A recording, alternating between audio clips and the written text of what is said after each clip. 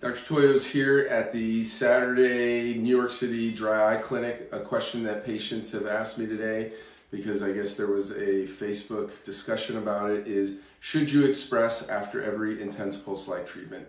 Yes, you should express after every IPL treatment. The FDA study was expression after every IPL treatment.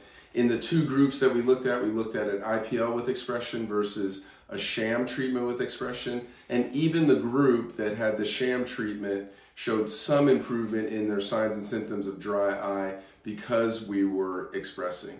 In all, about 99% of the studies of IPL for dry eye, which I've done most of them, and to determine parameters and protocols, they're all with expression after IPL.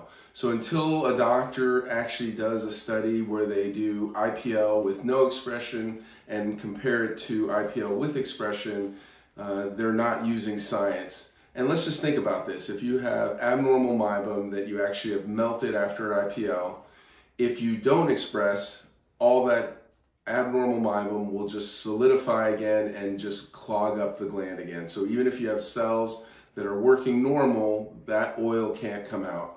The other thing is, if you express, the next time they come in for their IPL, those cells are more open to the light and will absorb more light, and that'll make the cells work better. So if you want your best IPL treatment for dry eye disease, you should express after each treatment.